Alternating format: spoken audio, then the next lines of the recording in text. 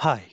In today's session, we're going to look at a new topic called how do I get Analytics Cloud sub-account details for any data integrations. This is required especially when you're working on integration of Analytics Cloud and Cloud Connector. You may have to get the sub-account details of the SAC tenant and then provide that in Cloud Connector for the integration. Generally, we get the cloud sub-account details from BTP. So if you look at my trial instance here, this is my global account, and I can see all the sub-accounts in my global account of BTP, which is on the Cloud Foundry platform. Here I have the trial sub-account. I get into that, and then I can get the details of the sub-account with ID, tenant ID, and sub-account ID here. However, this is not possible for SAC tenants.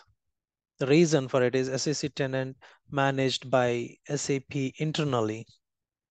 So we don't see the details on BTP cockpit for SAC tenant. So how do we get it?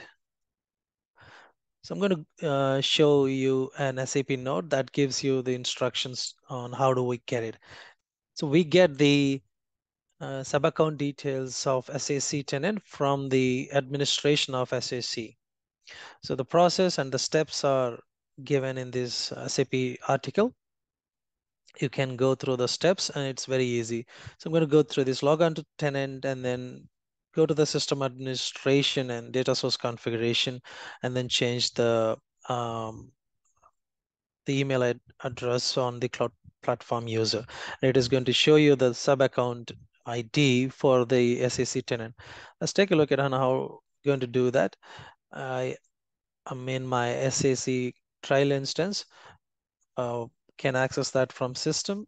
And I don't have access to the administration tab. It's just a trial system. But in the production system, you can switch on or you can navigate to the administration tab and then follow these navigation steps there to get the sub account name or ID from the administration page.